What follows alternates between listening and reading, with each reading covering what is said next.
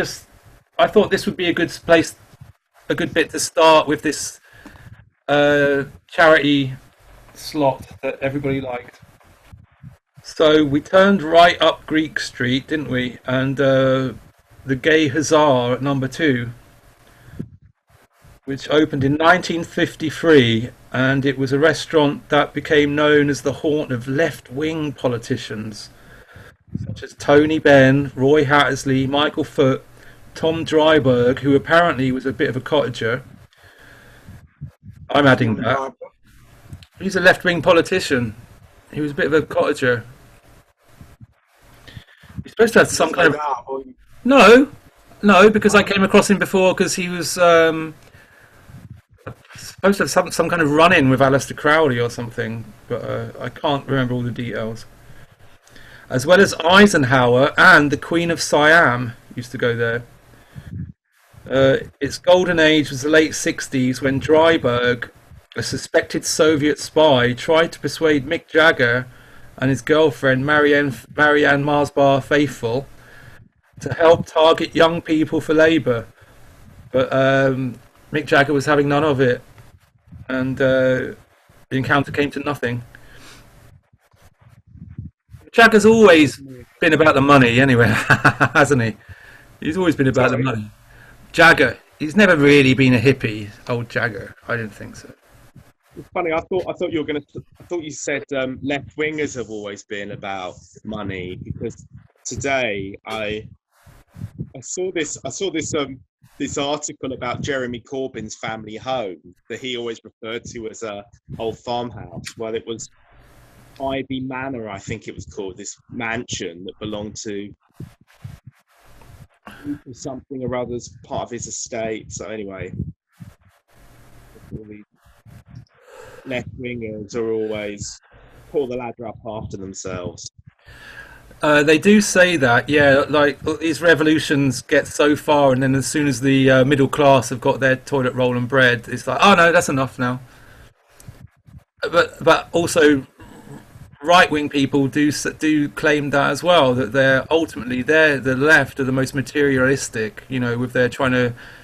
I mean, I'm an atheist myself, but you know, if they're trying to like get rid of God and all this sort of business, and just focusing on the purely material, whereas the right tend to have a strong sort of religious, you know, kind of bent.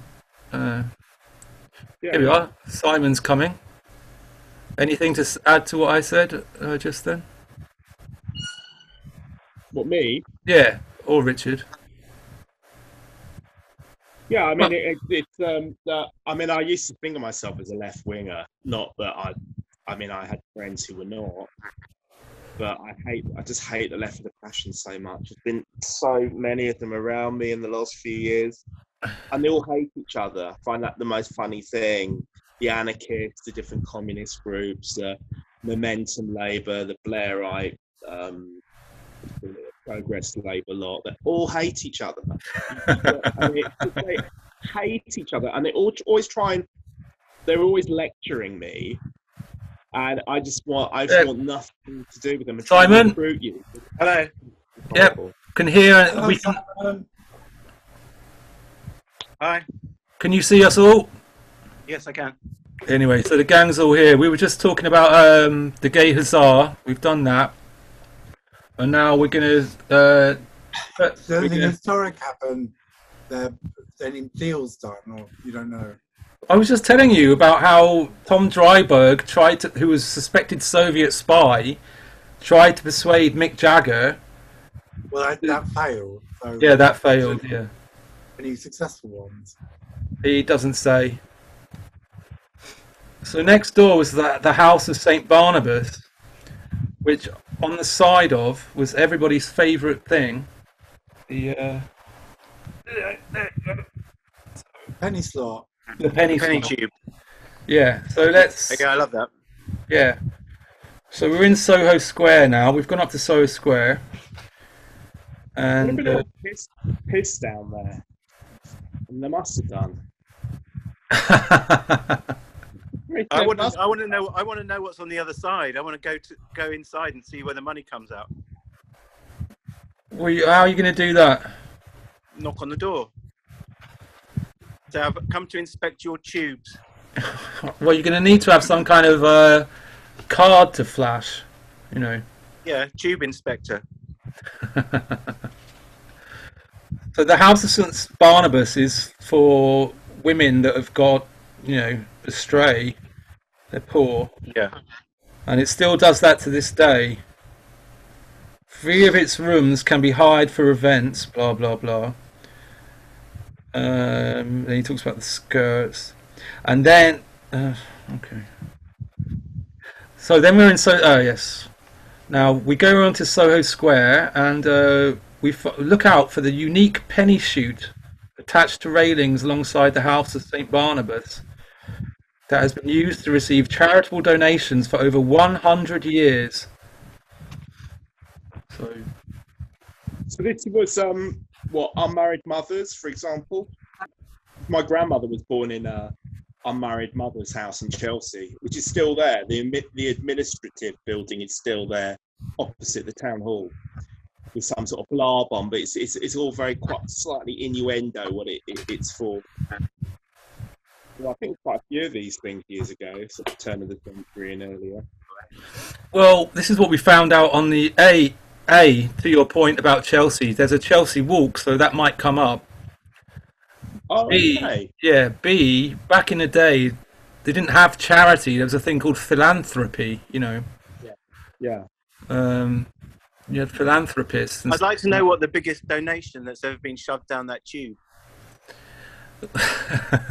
You sound very authoritative. Is that what you're going to say to them when they let you in on your checklist? You need a clipboard. You will need a clipboard and something to hang around your neck to flash. You know. I'd like to roll like a few like gold ingots down there. Well, you need to get a couple first, don't you? Yeah. So that's your first mission, is to get that. So Soho Square. Why did everybody love this one? This particular Simon, for instance, this is your favourite of the whole tour. Why? Well, it's up there. I think it's because one of the main reasons is that I had absolutely no knowledge of that. It's completely new to me, and it's just a funny little thing that I had no idea it was there. So it's like I found it quite fascinating. Yeah, when you've been running around London for as long as we have. Yeah, it's like something new that you've never seen. Richard, you had no idea of it either, did you? And you've been in London the longest. Yeah. I've been to that corner lots of times, and things have happened on that corner, and I never knew that thing existed there. What do you mean things have happened? What are you talking about? Like on that corner by that sign, I introduced Laurie Love to Vivienne Westwood. You introduced who? Laurie Love. Who's Laurie Love? A person that was accused of hacking the Pentagon, the Federal Reserve, and the White House. Okay. Wow. What's happened to that one? He got off. He got off. This is when Richard was hanging around with Class War, Daniel. God. Imagining that somehow hanging around with Class War would make him rich. Well, what's her face? The main woman in Class War, married with Ian Bone's partner. I mean, she owns a nice big house. Yeah, they're a bunch of fakes. All have really nice houses. They're fake. They're fake as fuck.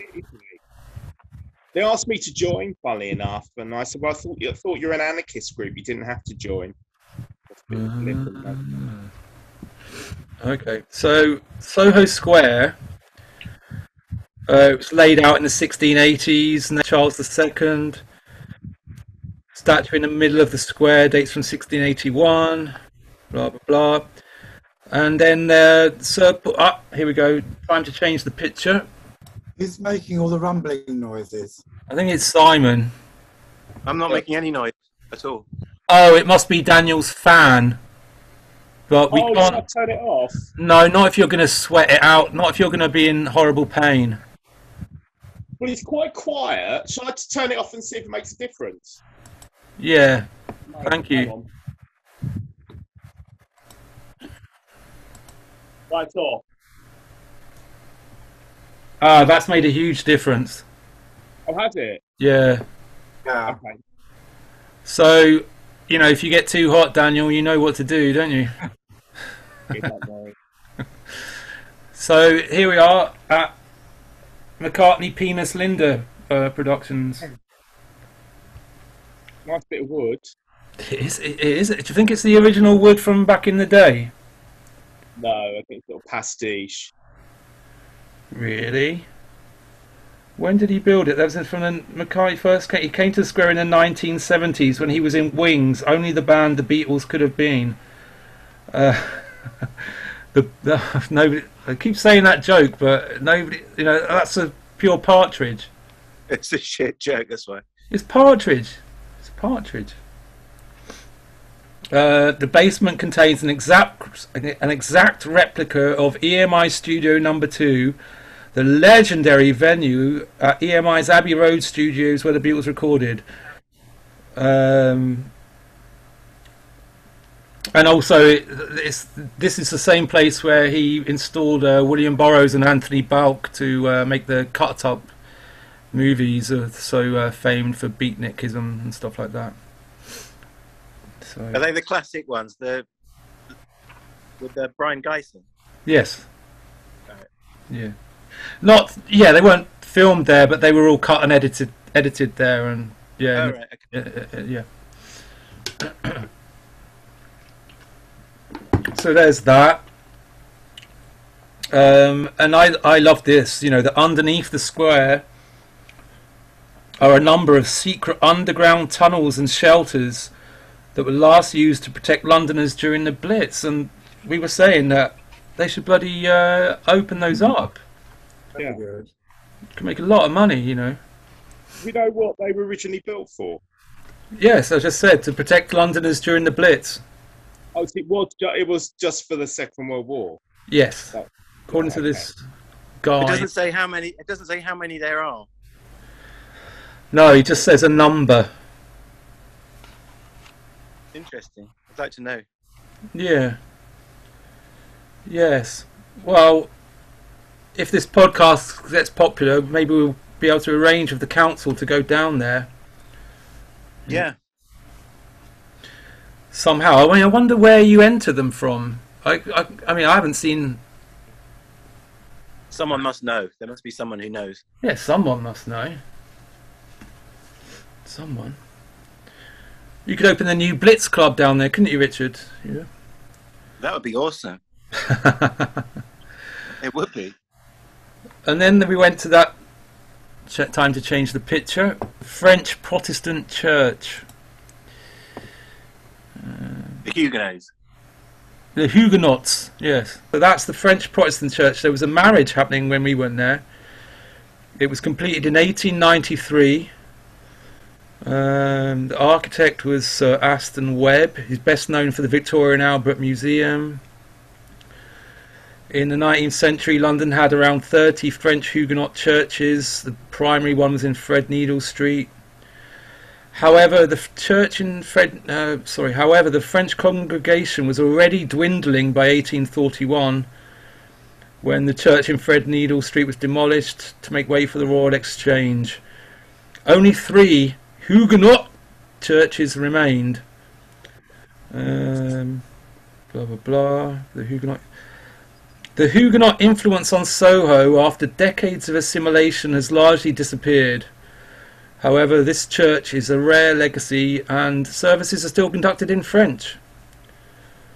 So there you go. And then we moved on to... Just wait a minute. Sorry. What the Huguenots, who were they? Weavers? Praying weavers or something? Yeah, who were the Huguenots? Anybody know? They were French. Yeah, they were French, like weavers, I think. But religious as well. Doctor Who. But they were very religious as well. I think we come to why they were being persecuted in France and had to come here a little bit later. So let's hold on for that. And then we went to Mary Seacole, who was the rival, the black lady that was a rival from Jamaica. That was the nurse that was apparently the rival of Florence Nightingale. And this is the first bit in this tour where you suddenly feel a bit askance at the writer, because why would you call her, rivals? You're trying to start something, aren't you? You're trying to start trouble. Yeah, yeah, it's exactly what they're doing. He's doing.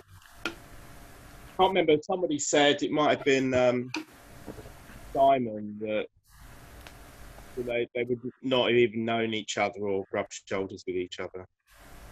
Yeah, but he's inventing this like false narrative whether they were they were after each other's prizes. Yeah, it's horrible. Actually, it's just division, and I don't think he'd even say that if she wasn't black. It's just this, trying to cause this bloody division. He says it's a pity her work has not been more widely recognised, and yet she's in the book. She's got a blue plaque. I mean, okay, she's not on, she's not on a bloody pound note or whatnot, but I don't know. I've heard of Mary Seacole. I didn't quite know what she something do. I think I sort of vaguely some sort of nursing or something in the Victorian times. It was no more than that, something very vague. But I've definitely heard of her name, and her name's really well known. I had as well, to be honest. I had heard something on Women's Hour once when I listened to that. But anyway, she lived to a ripe old age, I guess, for the times, 1805 to 1881. So that's not bad. That's not a bad innings. Then we went to St. Patrick's Church. I don't know if I've got any... Let's have a look if I've got photos of that. And we went inside there, didn't we? I haven't been inside a church in fucking years, But, I think Daniel and Bonnie insisted that we go in. Any comments about it, Daniel? Very effete statue of Christ, looking, like Kenneth Williams, just very, very limp. Well, that's because he's just been fucking dragged down from the cross or something, isn't it? Or you'd look a bit limp if you've been hanging on a cross for fucking... Very effete. You'd look very effete if you'd been hanging on a cross for forever. But they had different forms of crucifixes back in the day. Some of them were like X-shaped, weren't they? Some of them were X-shaped, and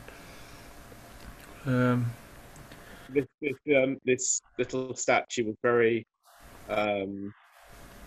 somebody's idea, not my idea of erotic, but you can see it's like this beautiful young man, very I quite liked the quietness inside the church. I haven't... There's a special kind of quietness, isn't there, inside of these churches, apart from in the basement where the children scream.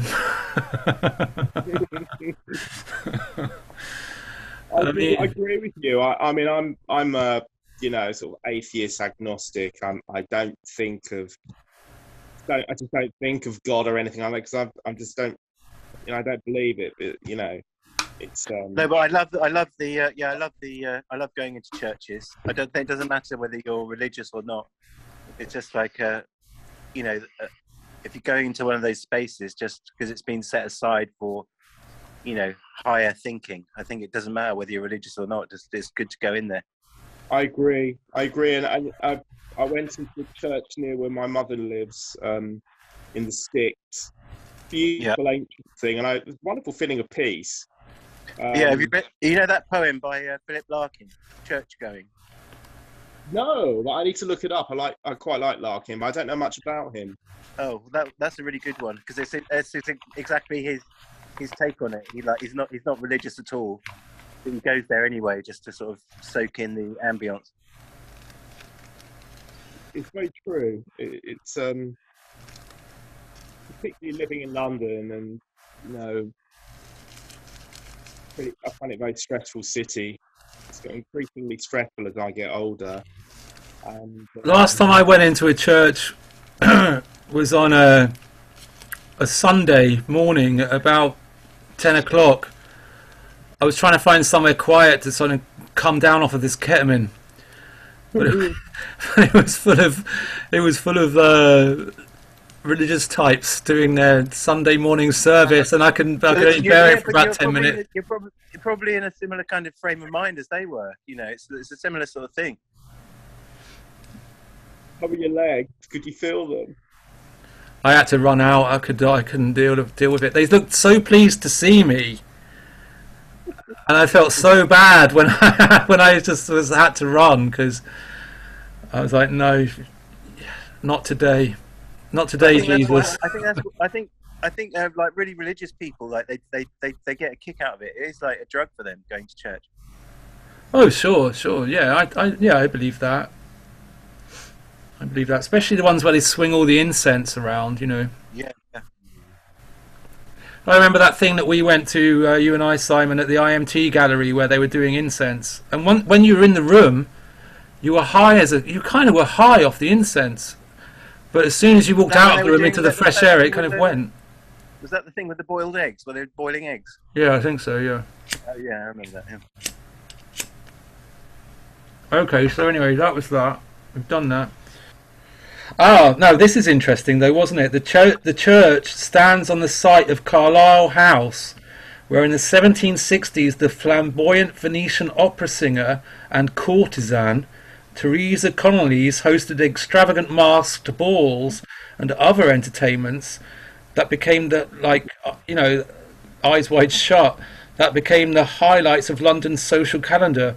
Her occasional lover, Casanova, also visited her during his brief stay in London. And somebody was saying that Donald Sutherland, of all people, had played Casanova. Yeah, I haven't seen that, but it'd be interesting to see that. I'm still here, so I'm just trying to make some more light, so talk amongst yourselves for a moment. Has anyone seen that film with Donald Sutherland as Casanova? Yeah, Fellini film. Huh? I think it's a Fellini film. Oh, right. No, yeah, I haven't seen it. With Nino wrote the music. Who wrote the Maybe I music? got it wrong. Nino Who Rota. Nino Rota.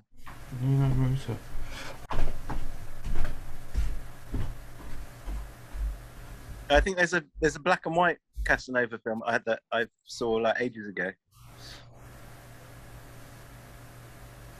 but I haven't seen the Donald Sutherland one. Definitely passed me by, both of them.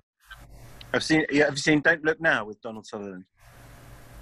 Yeah. Yeah, I like Daphne. Yeah, it's great. Watched it not too long ago, actually. It's by the same guy that did Performance. Have you seen Performance? Nick Rowe. Yeah.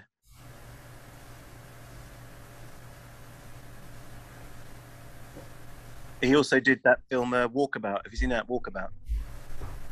Jenny Railway Jenny- Children. Jenny Agassi, yeah. And he also did the Man Who Fell to Earth as well. Nick Rogue? Yeah. He made a Casanova film? No, we're talking about Donald Sutherland is in Don't Look Now, which is also by Nick Rogue. Yeah. You're about twice as loud as everyone else. That's better for you, Richie.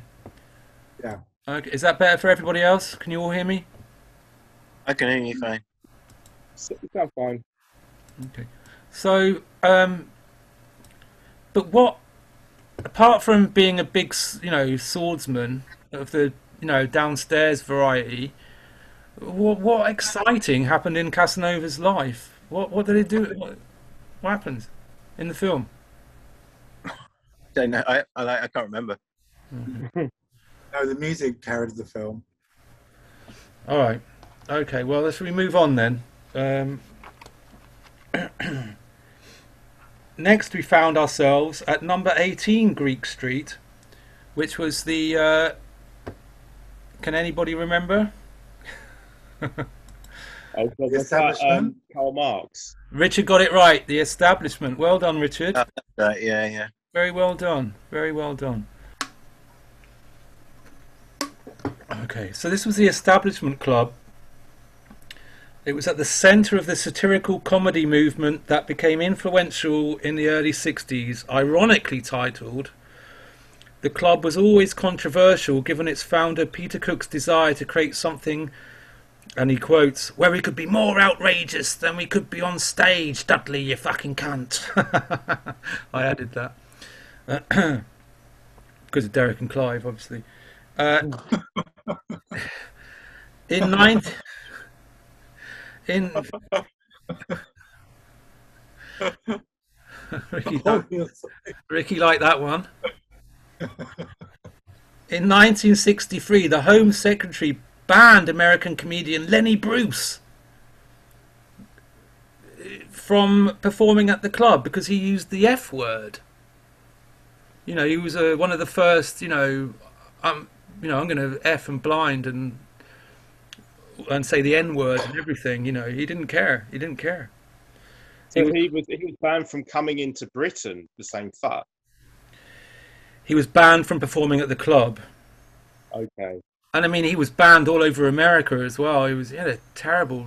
He had a not, I don't know, say stratospheric rise to the top, but he became very big, and then as soon as he was big, he got smashed. You know, for using the F word and the N word and stuff like this. You know, I mean, he was a left winger of the time. You know, but one of the old school left wingers. You know what I mean? So, but So there's absolutely no group was free from his acerbic wit, yes, of course. which, Yeah, which is good, isn't it? yeah, of course. When there's a hierarchy and you can target that group, but you can't on. I'd just rather it all equally across the board. I think Well, Joan Rivers was a big fan, wasn't she? oh, What? yeah, she must have been. I mean, now they try to say in comedy, oh, no punching down, no punching down, but this is ridiculous. Comedy should punch everywhere and anywhere because to you, he might, if he's punching down at say I don't know, a bank robber, to you that might be punching down, depending on your position. But there might be somebody even poorer than that bank robber who's thinking, well, I never robbed a bank. So in fact, that's punching up. You know what I mean? So it's all this kind of like you can't punch down, you know, and all of this. It's bollocks. Yeah, I go along with that. But anyway, despite Lenny Bruce not doing very well, the club did host performers such as Barry Humphries, aka Dame Edna Everage, who my dad despised. Oh, genius! Try telling that to my dad. He hated her more than he hated Kenny Everett, and that's saying something, you know. I've got a record. I've got a record, and it's recorded live at the establishment. It's Frankie Howard. You were saying, Yeah, because it's like Peter Cook like rediscovered Frankie Howard was kind of like it kind of it'd fallen out of favour really in the entertainment world, but Peter Cook put him back on at the establishment, and he had like a new lease of life as like a sort of cult figure. is this a vinyl record? Yeah, Does he say "titty ye not"? it's kind of got he's still got some of that left in his act, but it's more sort of it's trying to be a bit more current. My dad did like Up Pompeii. Yeah, that's great. I love it. It was saucy, wasn't it? Well, he was an early advocate of LSD therapy. Do you know that, Frankie Howard? Really? Yeah, he was suffered from really bad depression. He was one of the first people in England to be treated with LSD.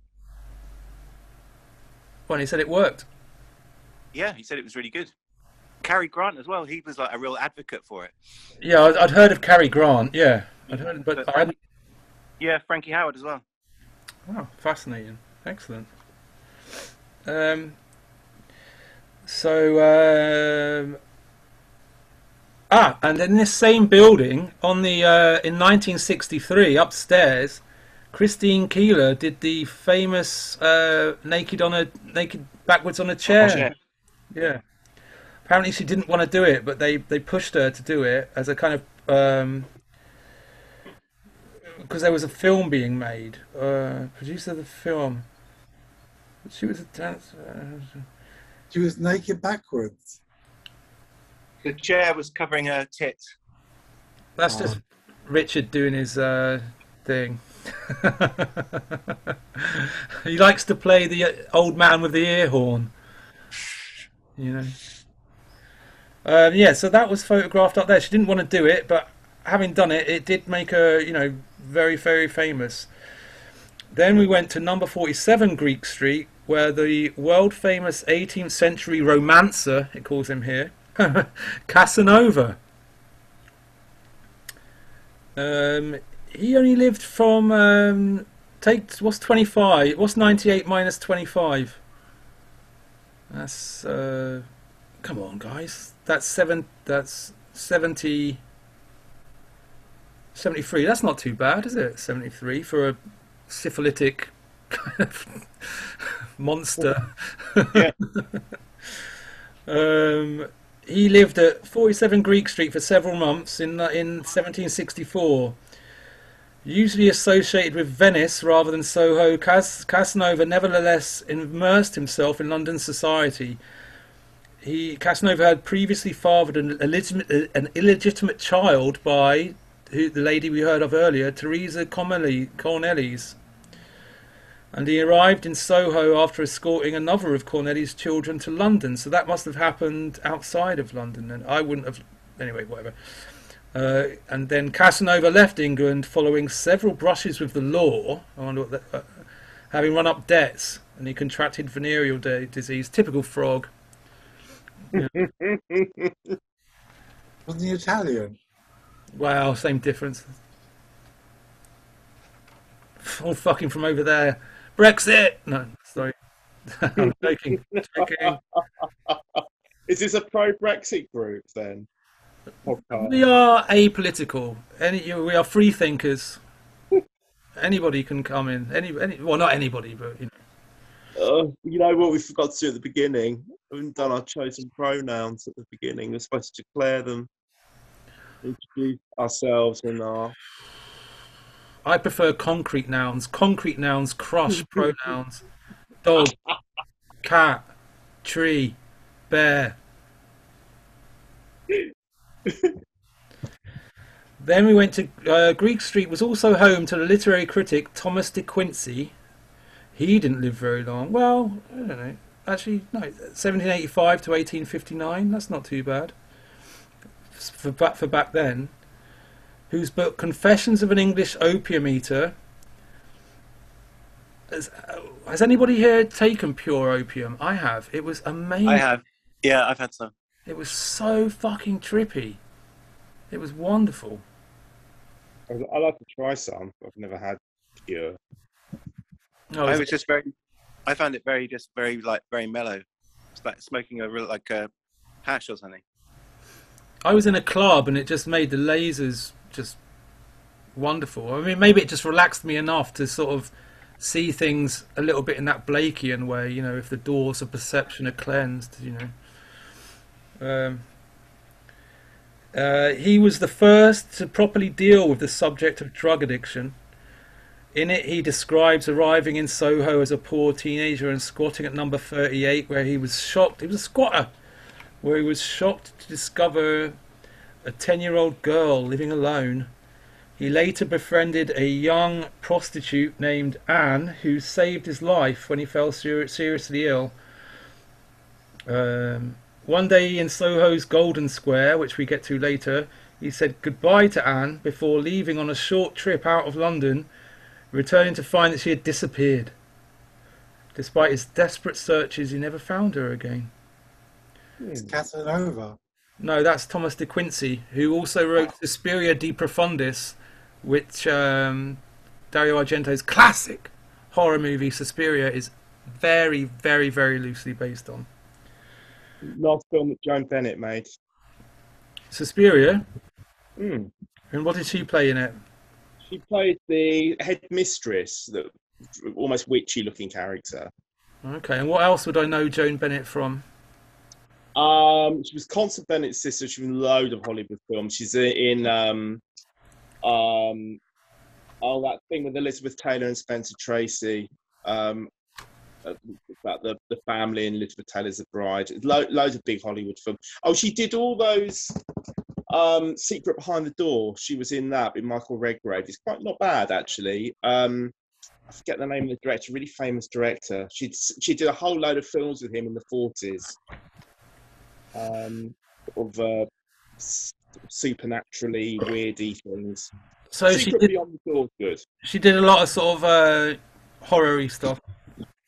Not really. I mean, she was a mainstream big Hollywood film star, sort of 30s, 40s. In fact, I think her first Hollywood films were in the late 20s. I think she even got in the end of the silent period. But she was really big. I mean, she was one of the really big names that lasted a long time. Okay, cool.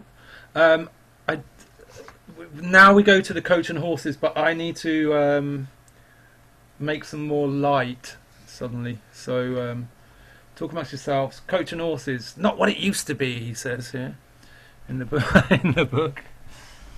Has he ever been? Do you know if I close this momentarily and return, will it be this? Will it be when I just come back as it is? You should do, yes. Okay, I'm just going to try it now. We did a Coach and Horses that was a gay pub for a while in the late 80s. Richard? None that I know of, no. So which was the pub that was just off Old Compton Street at the Cambridge Circus end? The one with Dennis Nielsen. Load of rent boys. Golden Golden something. Lion? Golden Lion? The Golden Lion? I don't think it was Golden Lion. Maybe it was. It was really funny. I'm back. The Golden Lion. Do you remember that? You're not that much younger than me, are you? I think the Golden Lion is. So you're actually not that young. Golden Lion. I am nearly 50. The Golden Lion is slightly before my time, I think. I only got the tail end of it. I do remember it. But is that where Dennis Nielsen used to go? Is it, Richie? That's a bit of horrible. Yeah. That's a bit of horrible history, isn't it? Doesn't make it. Do clearly on the tour and find out some more details about this is all Rent Boy pub. It was a Rent Boy pub, wasn't it? But this is supposed to be a semi-family friendly tour. If we're doing the horror tour of, Dennis Nielsen, what a monster! He's still alive, isn't he? No, he's dead now. Is he? Yeah. Oh, well, good riddance, to be honest. I would have been one of his, types. But you wouldn't have been to keep him company. Going back in. I don't want to keep him company. You can fuck off. Who's keeping me company? You guys are tonight. So, well, he killed company, didn't he? Yeah, I know what you're getting at, Rich. I know the jokes.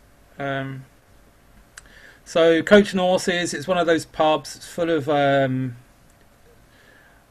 it became very, its whole thing is based off the 1950s, isn't it? With Bacon, etc., all falling in and out of pissed out of their faces, Coach and Horses, the pub that has around the edge of the bar, the bit you can piss in, like a little trough built into the floor. Like it's a tiled floor, but there's a little screen bit, so you could just piss at the bar. Oh. It's either the Coach and Horses or the French House, and I'm pretty certain it's the Coach and Horses. It's either one of those two. It's not the French House, I don't think.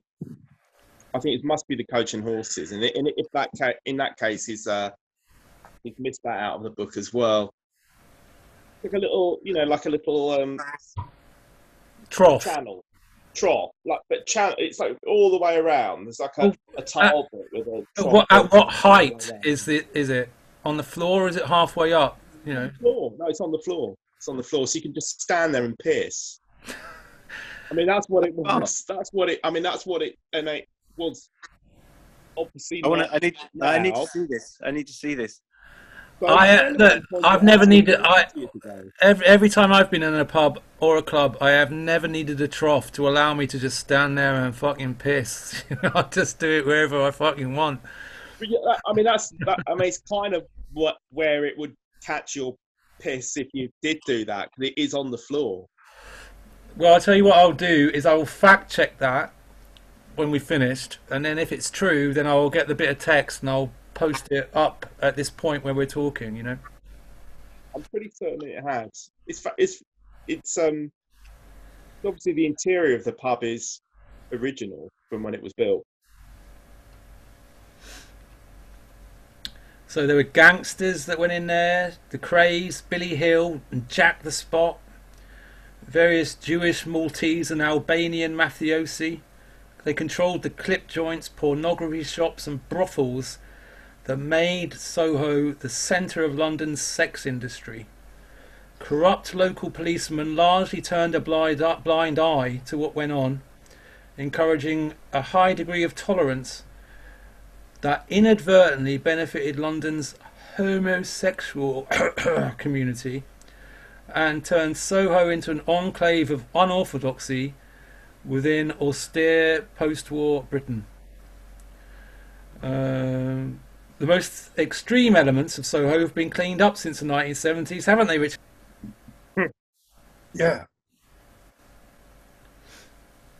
There was a clean up Soho thing going on back in the 80s and 90s, I remember. Well, Richard arrived there in, not to dox him, that means give out your address, but, you've been in Soho, Richard, since 1981. 81. Yeah. And your rent hasn't gone up, has it? Yeah, it has.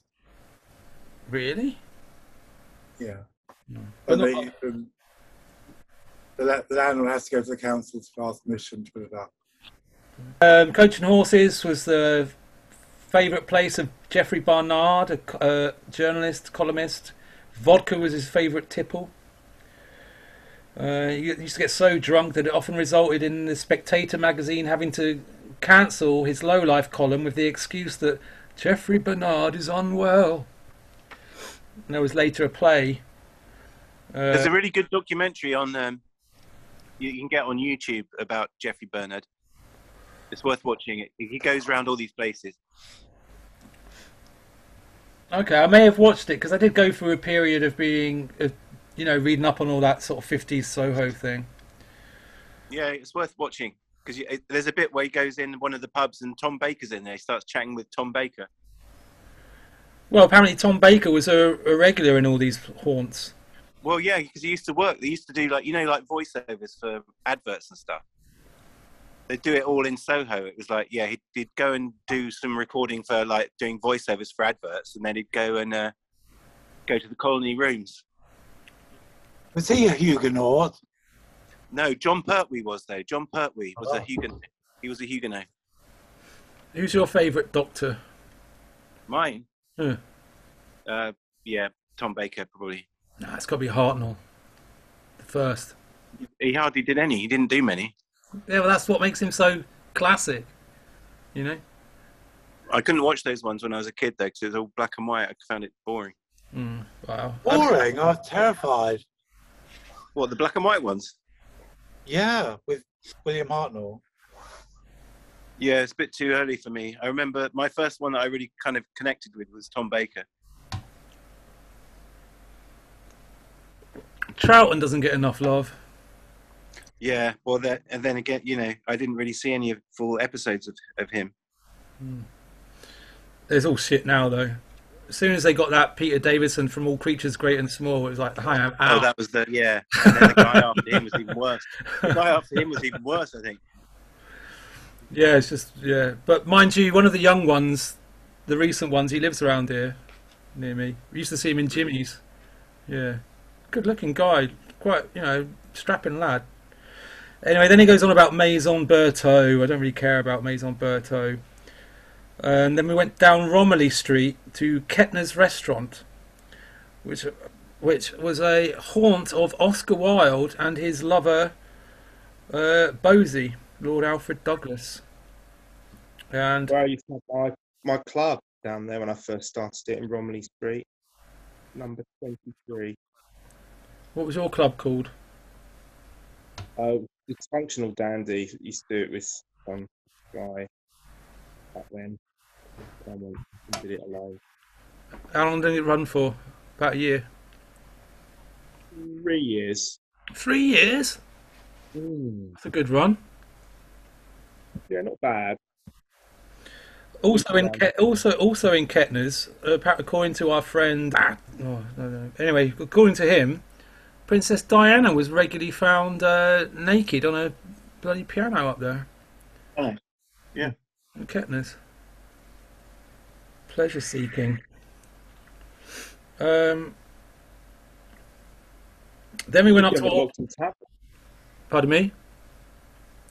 She used to go to the Vauxhall Tavern with Kenny Everett and Freddie Mercury and who was the Elton. Greek woman, very glamorous woman who was on the Kenny Everett show. Cleo Rokos. Yeah, Yeah, I met her in Waitrose in Canary Wharf. Oh, I met her as well at the Vauxhall Tavern. She was really charming. Was she nice to you? Well, she was promoting this vodka. She was like hawking this vodka. Oh, right, okay. Did you get a kiss off of her, Simon? No. No. She was just trying to flog this vodka, really. She was the only reason my dad allowed Kenny Everett on in the house, to be honest with you. Then we went up to old Compton Street, named ironically after the Bishop of London, Henry Compton. You know, to see what Sodom and Gomorrah it turned into. That it was named after a bishop, the Bishop of London, Henry Compton. But why was it named after him? That's what I want to know. I mean, why? Oh, we'll just name it, out of the blue. Oh, we'll just name it after you. I mean, whose pocket was he filling to get a street named after him? You know what I mean? That's interesting, but it's not covered in the book. Then he goes on about Wheeler's Restaurant, fish restaurant, Bacon and Co. all in there. And that's where the Duke of Edinburgh had his odd club for males that became known as the Thursday Club. Ustinov. My dad hated Peter Ustinov as well for some strange reason. Could never really work that one out. David Niven, James Robertson Justice, Larry Adler, inventor of the harmonica. Yeah. And guess what? Did he invent the harmonica? Yes. He invented it. Richard, come in here. I don't know. Is that what the book says? He had the first hit tune at least with a harmonica. And then, right, yeah. And then That's inventing it. The day that Richard Torrey bought his harmonica was the same day that Larry Adler died. It was almost as if Adler was saying, "Oh no, I just give up now." I just completely give up. Don't you remember, Richard? We were going down to Hokum Bay, and you were like, I remember, no. yeah, and it came on the radio. You were blasting away, what do they call it? Discordantly on the harmonica, and it came over the radio that Larry Adler had finally packed it in. Pardon me, sorry. Richard Wagner, that was very boring. Didn't have very much interest to say about that. But then we went up. Wagner? I didn't know Wagner was in Soho. Yeah, you didn't know that? Yeah, Richard Wagner. He stayed at an unknown address on Old Compton Street with his wife in 1839, recovering from a bad sea journey that he later claimed had inspired him to compose the opera The Flying Dutchman. He said that his English wasn't good enough to talk to people very well. And they had a dog called Robber that ran away, and it caused him some distress. But the dog later returned, having, and he quotes here, wandered as far as Oxford Street in search of adventures. Then we went up Frith Street to Ronnie Scott's Jazz Club, which, doesn't need much to say about it, apart from Tommy was first ever performed there. That was its first ever live performance by The Who, Tommy. And then Jimi Hendrix did his last ever show there. But I'm critical over that entry because, again, it's a jazz club, so why is he only focusing on rock stars that have played there? And also, that was the second venue. The original venue was somewhere else in Soho. It was in Soho, but it was very near. I'm pretty certain that it changed venue sometime.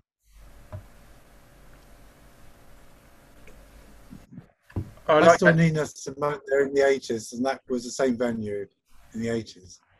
I think it changed in the 60s or even, because it started in the 50s. Well, Tommy was performed in 1969, and Hendrix's final performance was in 1970. So while you might be correct, you are probably correct in two of your things of why is he focusing on the rock, and that wasn't the original venue, but this was the venue where those two things happened. And then Richards disappeared, probably for a pee or something. But now we get on to, which was one of my, I don't know if we're going to do it justice, was one of my favourite bits was the Bar Italia. All good stuff there. Well, John Logie Baird did the. He had arrived in Soho after being evicted from his previous premises, having caused an explosion due to his experiments. Baird constructed the first television equipment, and his new experiments in Soho culminated in October 1925 when he ran down a flight of stairs to grab an office boy, William Tainton, let's name him, hauled him upstairs and put him in front of the transmitter, and it was the first ever television broadcast. Baird had to bribe the boy 2 shillings and 6d, and he became the first televised person in history.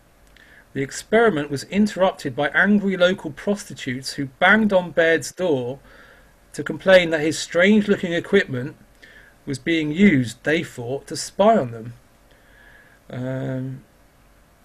And then, because I was thinking, oh, Simon's gone, that's okay. I was thinking that would make a great horror story. But then when we were with Bonnie, she said that his experiments in television broadcast came out of his experiments with trying to talk to the undead or spirits on the other side. Do you remember that? Yeah, I remember that. I had no idea. And I haven't. Sorry. I met some psychics many years ago, and they were they're really fascinating couple, and they were fascinated by analog radio equipment, which would include television and radio. It had to be valve analog equipment because there was all the static noises on shortwave and the weird. It was. They said that you could, I don't know, go into another dimension or anyway. I was really fascinated because I've got this shit here as well. But as you know, yeah, I was just really. So I didn't know about that thing about Baird, but all his stuff was mechanical. I think his television broadcasting and receiving equipment was all with some sort of weird drum that revolved. It was quite basic. I know the actors had to wear like really stark, like black and white makeup because the picture was so bad. Yeah, it was like 30 lines or something. Yeah. Well, they still do that now. Ghost hunters, they like just turn on, and even with the modern equipment, they just turn it on, and then you get all the, like with you earlier with the fan going, all that extraneous noise. They claim that they can pull out. Oh no, they just said. No, if Oh you yes, listen yes, carefully, yes. if you listen carefully, you can just hear it saying "fuck me up the arse, Satan." You know, this kind of stuff. No, but this what they'd get like a tape recorder and put it on record and leave it in a house, like an empty house overnight, and then listen back to just like all these like kind of hisses and squeaks and stuff. And they say that they can they can hear like ghostly voices in all that amongst all that kind of hissing. Which It's so go on, Daniel. the couple I met who were, I mean, they were very believable. They were not trying to um, hoodwink me into believing something that I mean, I was a complete stranger to them as well, so a little bit reticent to tell me this, but they were talking about um, people's voices or broadcasts or they're sort of, I don't know, going around the ether that they could somehow access, that it's all there. You just need to harness it again. I don't know. I'm not explaining it very well. I'm not one of my most. No, I think I get it, and Simon and I certainly know what you're talking about. These sorts of things. Maybe they were just fooling themselves, you know. I mean, or not fooling themselves. You know what I mean? But I mean, I don't tend to believe in these psychics and that. Not what, you know, cold reading and all of that, where you have these leading questions and all the rest of it. That sort of thing. Well, I had some. I was watching this thing the other day, and people were saying that water holds memories of conversations, and if you have like a sort of dripping tap in your bathroom or showers, like on like dripping, you can pick up like conversations that have been had in that room or like in the past. Wow. That's verging on a genuinely schizophrenic. Although Richard and I have a rule of no flushing the toilet after midnight, because Why? the gurgling in the pipes does sound like it's saying nasty things. Yeah, exactly. That's what I'm talking about. That's what I'm talking about. Do you have that, Daniel, as well? Do you get that, or you're just completely no? I get quite a few weird noises here, but touch wood, I've never been freaked out. I mean, there's 72 flats here. I shouted really loudly at a fly once, and it just died. No, but the thing about that is you have to think about all the other times when you've shouted loudly at flies and they didn't die. See what I mean? Well, this is. I mean, Confirmation bias. That was the one and only time I did it, and it worked. Come on, we all shout at flies all the time. No, I went right up to it, screaming, "Ah!" Sonic Attack. Mozart, don't really care about him. Jon Snow, his residence, which was at number 53 Frith Street, but we come back to him for more deets, more interesting deets. Then he talks about Hazlitt's. I didn't really care about Hazlitt's. You know, that was a bit boring. Then we went to the Private Eye. I suppose it's an iconic. No, that was good. About that when he died. Oh, yes. Oh, yes. You're right. Sorry. Well, Hazlitt's is. Yeah, when he was shoved under the carpet or something. Yeah, that's it. William Hazlitt, 1778 to 1830. Now that's not very. That's a mere 30 plus 22. That's a mere 52 years of age. He died. The landlady was going to sell, let the room again. Yes, he lived at number 6, Frith Street. He was widely regarded as England's greatest literary critic. And it's now where he lived is now the site of Hazlitt's, one of London's finest hotels. Blah blah blah. Blah blah. Hazlitt died there, and on his deathbed, his last words were, "Well, I've had a happy life." And then the moment his last death rattle went out, his landlady rolled him up in a carpet and put him behind the furniture in order to show his lodgings to new prospective clients on the very same fucking day. What did he say? He said, "Well, I've had a happy life." Roll him up in the He carpet. sounded like Mr. Grace from Grace Brothers. Yeah. Everybody sounded like that back then. They were cultured You've people. all done really well. Because Quick, roll him up in the carpet. they're all cultured back then. That's how cultured people spoke. Then there was Private Eye, you know, the iconic blue door, I suppose. They have their boozy pub lunches down at the Coach and Horses, and then Trident Studios we went to, which is down St Anne's Court, number 17. Always wanted to find out where that was. It was on my list, so I've now ticked that off. Which one? The recording studio. Because I really liked disco years ago, I still do. And a load of sort of the French disco stuff was recorded there. Tons, all the Alec Costandino stuff and some of the Munich Machine stuff was recorded there. I mean, a lot of it was. See, he doesn't mention any of that. He's very Mojo magazine, you know, like, oh, you know. Lowest common denominator crap, you know, he's going for that sort of shit. Probably lived in East Dulwich and, you know, Boring old bastard. big Jeremy Corbyn fan. Just a bit of a dick. So anyway, it was opened by Barry and John Sheffield. And now, are they brothers or husband and wife? That's what I want to know. Trident Students, opened by Barry and John Sheffield. It was most famously used by the Beatles to record Hey Jude on the 31st of July 1968. They also recorded a number of songs from the White Album because of its, at the time, you know, top of the range 8-track recording equipment. I wish we could go back to fucking 4-track, to be honest with you, myself. That's what I've got. I love it. Well, in the world of the infinite, nothing fucking gets done. You know, so anyway, just sprinkle some fucking fairy dust on it, eh, Richie? Isn't it? That's what they say, the trogs. What's it got to do with Hey Jude?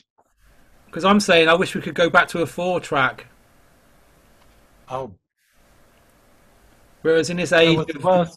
I was just thinking of that film yesterday. It's the worst film one of the worst films I've ever seen. Where they Which say, one? where they Ed Sheeran, was it Ed Sheeran? No, come. They decide to change the name to Hey Jude instead of Hey Jude. Is it by Danny Boyle, that film? No wonder Is he the died and is that guy? I think not it's the guy allowing him he- to. oh, where the Indian guy comes back from the future. Yeah, and he finds out all the songs, and they haven't actually ever happened. Yeah, parallel timeline without the any Beatles. So he That's gets, right. has to change the name to Hey Jude instead of Yeah. Hey Jude. I haven't. It's an bloody- awful film. I haven't watched it. I No have. wonder I don't want to watch Johnny it. It Rotten sounds is terrible. suing to not allow him to make a film of Sex Pistols. It was Who's crap. suing? Who's suing? They're going to court, aren't they?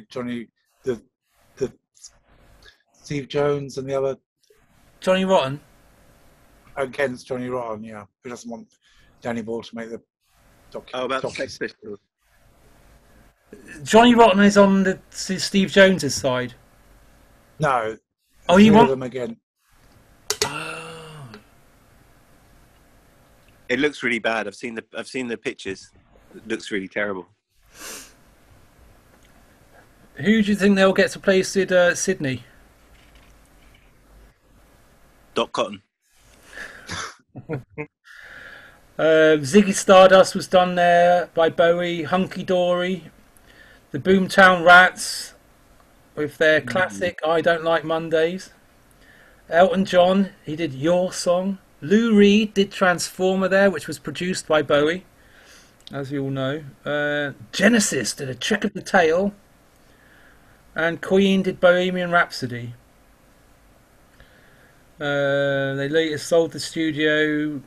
Current owners respect the bill, blah blah blah. You can visit. Then we get into a load of Karl Marx stuff. Um, Oh. I mean, I don't know if I really want to go through all this Karl Marx stuff. It's not. It's boring. It's It's a, boring, boring, yeah. boring. He's a wanker. Huh? He's a wanker. Oh, you know, I mean, I've told a few friends, just really touch on this quickly. I think this is Yeah. important. Yeah. But he had servants, and he gets, and I imagine she was very, very young, gets her pregnant, and he gets rid of her and gets another one in.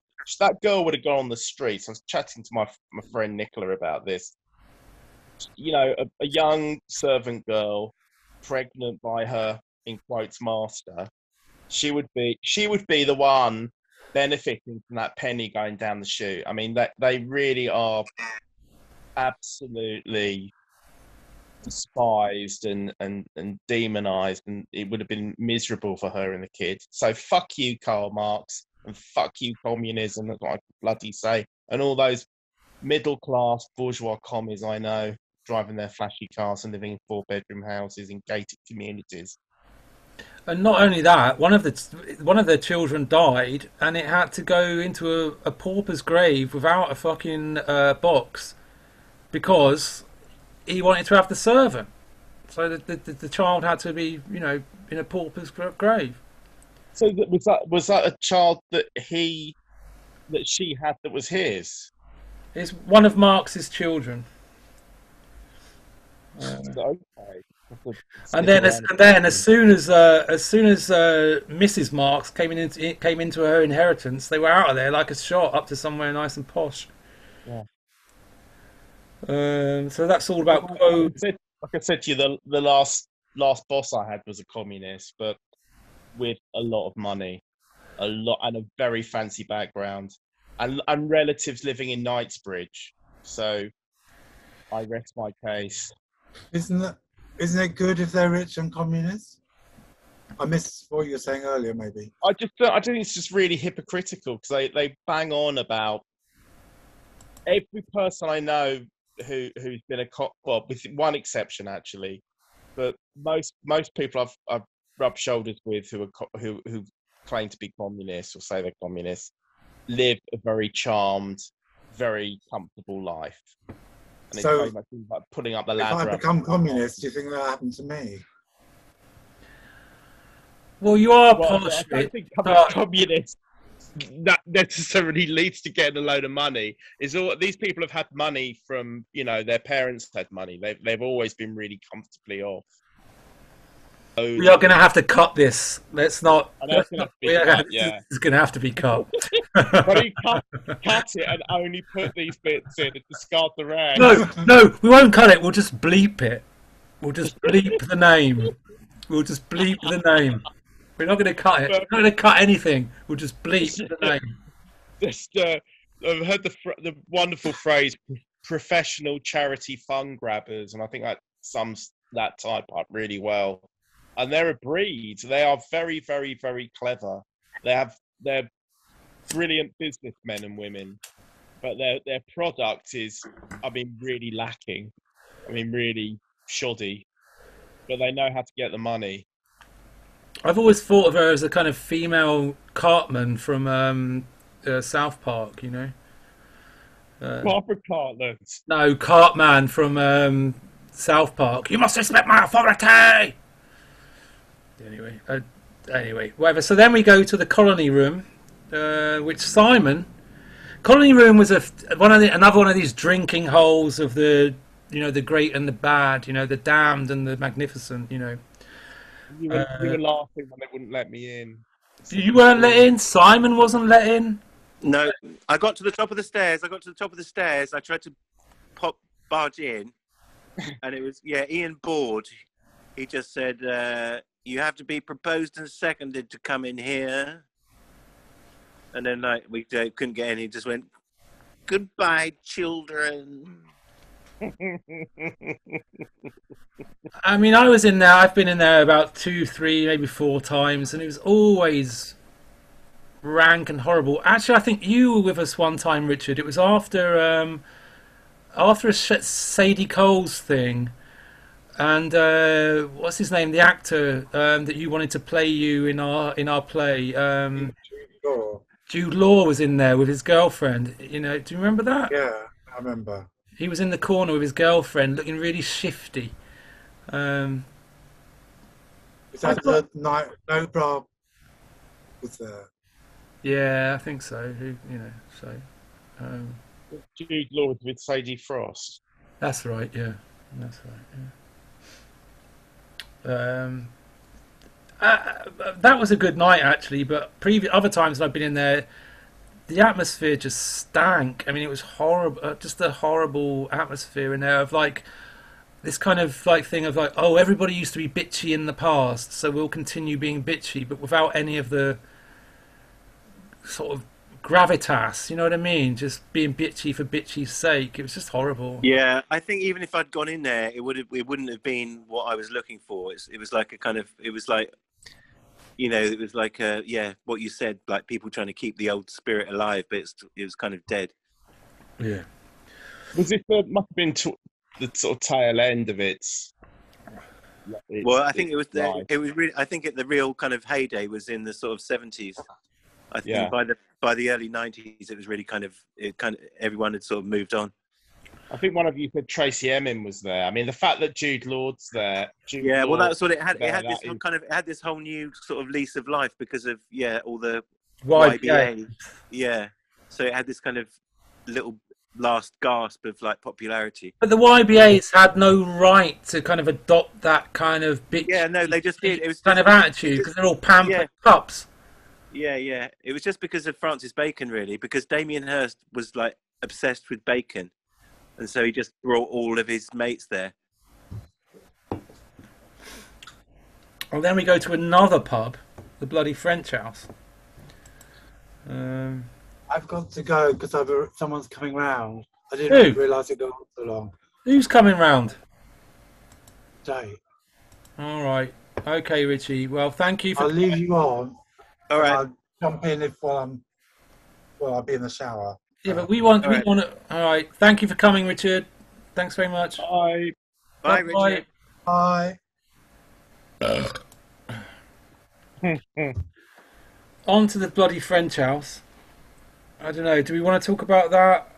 I mean, what's to say, really? Again, all the drinkers and all the rest of it. You can Well, I only think get. it's worth mentioning because it's one of the last of those sort of places that's actually still there. Yes, because we didn't mention, but the Colony Club is no longer the Colony Yeah, the Club. Colony Rooms is gone. Yeah, Half of these places are gone. That's one of the only ones which is still there. yeah, yes, that's worth mentioning. You can only. This guy's left out loads of clubs like Murray's and stuff that was in Soho for absolutely, I mean, years and years and years. It only closed it closed in the 70s. I know it's a very long time ago now. But it was there from about 1919, I think it opened, if not earlier. It's a brilliant book. I got it because someone got hold of all the costumes. It was all pretty much naked showgirls. It's where Christine Keeler and Mandy Rice Davis met. So again, it's all tied in with Christine Keeler again.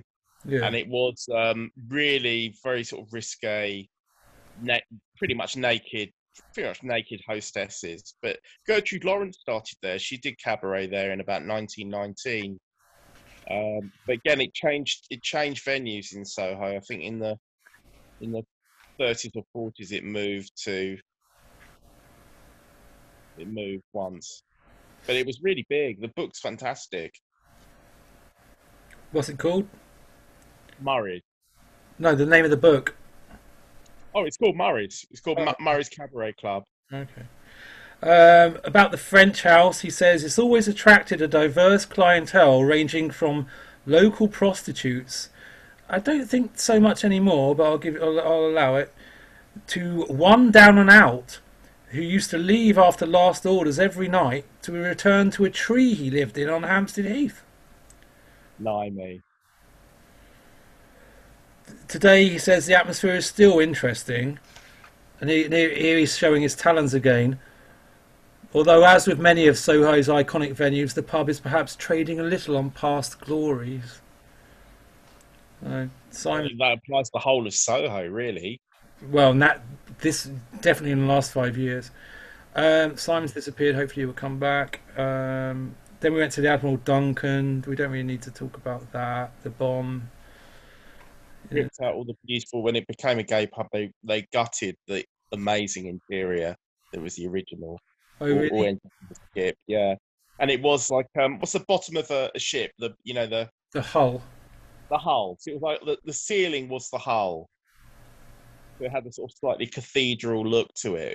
It was very unique inside, and it Okay. survived right up until the 90s, and then it was ripped out. So it was just a straightforward straight pub up until the 90s, and then they fucking. Yeah, yeah. And when they turned it into the gay pub, they closed it closed down as I'm sure there are plenty of queens went there as well.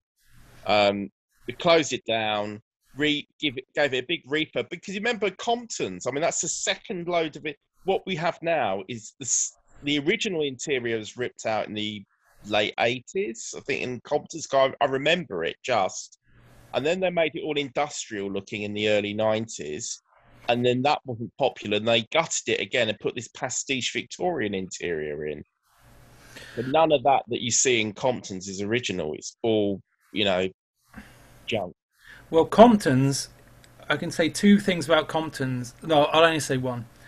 Um, that's where I saw Richie Manic from the Manic Street Preachers after he had supposedly committed suicide.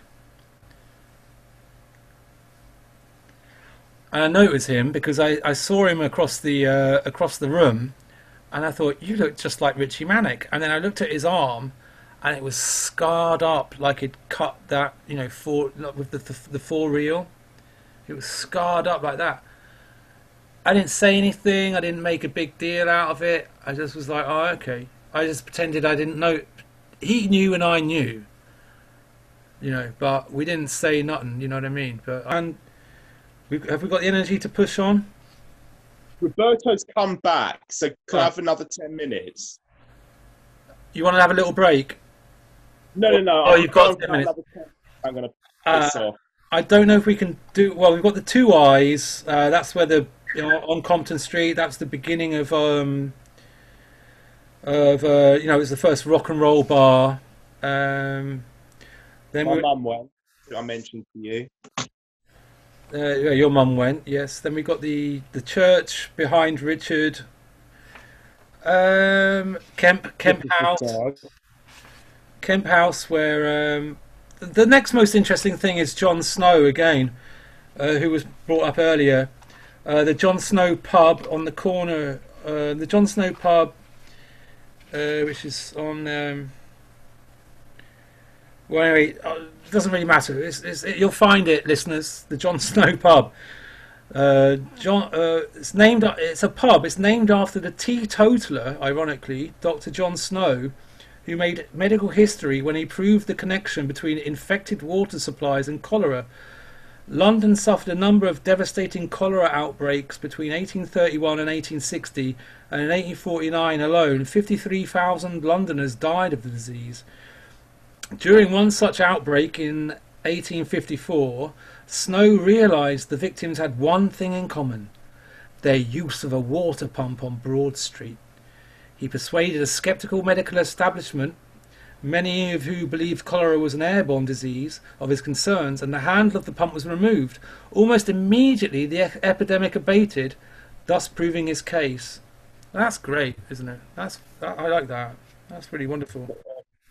But it's one of us said, wasn't me, one of you guys said about, I never noticed the pump before. Then you read a bit more that it had only been stuck there recently. Well, it's a replica, yes, but we didn't want to mention that.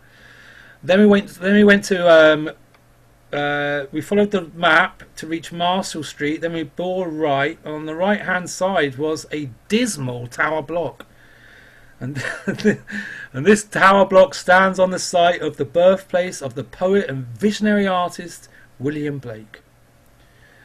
His parents ran a tight shop on 27 Broad Street, and as a 4-year-old, William believed he saw a vision of God's face pressed against his bedroom window, and throughout his life he I don't know what the right word to say. I'll say suffered. He suffered from visions throughout his whole life, didn't he? Old Blakey. And like HP, you didn't know that? Dude, he was always having visions. And like H.P. Lovecraft, had no success during his actual lifetime. Yeah. Oh, Or that's very, very limited success. Very limited. Yeah, yeah. This is William Blake. Pardon me? This is William Blake. Yes, Yeah. Blake of Tiger, No, it's Tiger Blakey. Shining It's Bright. Blakey. You know Blakey from on the buses. Oh, I know. Oh, Get Simon, you back, lad. Olive. Well, friends with Olive. Simon busting out a joke there at the end, coming in at the end with a big joke.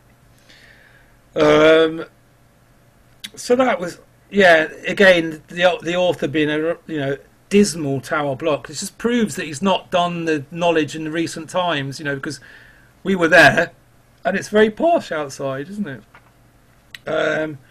Then we did Carnaby Street. Now that was good. Carnaby Street was set up by. It started because an entrepreneur called John Stephen opened a boutique here in 1958, and he's gone to get them, or he's. No, I'm here. I just turned the lamp on. And you say you have a couple of his suits, original suits by John Stephen. I've got one suit, and I've got a really beautiful brown velvet jacket, a very sort of early mod type of one. That's still in very wearable condition, with a label in as well. And you won't admit whether or not you still fit in them. No, I admitted that I can't fit in it. I mean, my stomach is just, it's atrocious. So are they worth a bit of money then? They are. Possibly, and I've got a load of Katie Stevens shirts, which are really. You can see Westwood pinched her. Who's Katie Stevens? Katy. That's how she spelt it. That was his ex-wife. So she did stuff after he died. She sort of continued with it. She did loads of tailoring. So loads of people I knew sort of on the mod scene donkeys years ago used to go and get stuff made by her. All right, let's speed on. Then there was that's very interesting. Thank you. It'd be nice if you could take a photo of them and send me that photo. Then I can put it up at this point in the. You don't have to be wearing them, but I can put them up at this point in the pod. So anyway, then Antonio Cannelloni, the Italian painter. We went past that. Canaletto. Cannelloni. Yeah, Antonio Lasagna. Then we went to Golden Square, where they think that might have been named after the gelding golden of the castration of the horses. Then we went to Our Lady of Assumption, the church, which was interesting in the end. I thought it might be a boring diversion, but it was interesting in the end to hear about how crazy the riots were back then. Because there was the anti-Catholic Gordon riots of 1780. The church was broken into, and they fucking ran in and stole all the gold. And then we went to my favourite bit of all, Great Pulteney Street, John William Polidori. He was Byron's drug dealer, basically, and on the same night that they wrote, or they came up with Frankenstein, he came up with The Vampire, which was, somebody asked me, have you read it? And I said, yes, I have read it. It's not, and I did like it, but it's not about the quality of the writing or the narrative. It's about the idea, the switch, the change that has created this modern myth that will last throughout time. Because previously to that, as I said, vampires were just these hairy, uncouth, shambling beasts, and he turned them into these sort of Byronic figures that we have now. And that myth, there's a modern myth that will, echo throughout time. And Polidori, poor old Polidori, he got the story published. And then he was mocked in society, not only by society, but by Byron himself, who I think he was partly under Byron's spell, and all of that. Bloody killed himself in the same house, 38 Great Pulteney Street, where he was born, by drinking fucking prussic acid. And I think it's very sad. He was only 26, and it must have been a horrible, horrible way to go, with no 26. knowledge. 26, with no knowledge of the massive modern myth that he created, that's gonna go on forever and ever for as long as there's an earth, and probably even Why did that. He must have had some idea how hideous his death would be by drinking this acid. Surely there was a. I mean, what on earth was going on with him to make him do that? It would have been an agony. I suspect he was kind of in love with Byron. I don't want to say gay love, but certainly under his spell, you know, like, and then to be rejected, cast aside by not only him and society, to have nobody. I don't know what to say. Very, very sad. I have cried about it. I did. I shed some tears for the poor guy. Punishing himself by doing that. You know, and it's a bit. The next thing is only Marks again, where they had the. Let's not dwell. Next thing was the Red Lion pub, where Marx, once again, they were up there trying to work out the Communist Manifesto, and they had a bitter 10-day debate about pronouns ensued. Well, it didn't, but they were talking about who's going to write the Communist Manifesto, and basically Marx and Engels won. Prussian spies were there, and people claimed that they were trying to assassinate Queen Victoria, but that didn't happen. And you know, that's it really. Thank you very much, guys. Thanks for doing this again. I really appreciate it. You're welcome. It's harder, you know. We got there.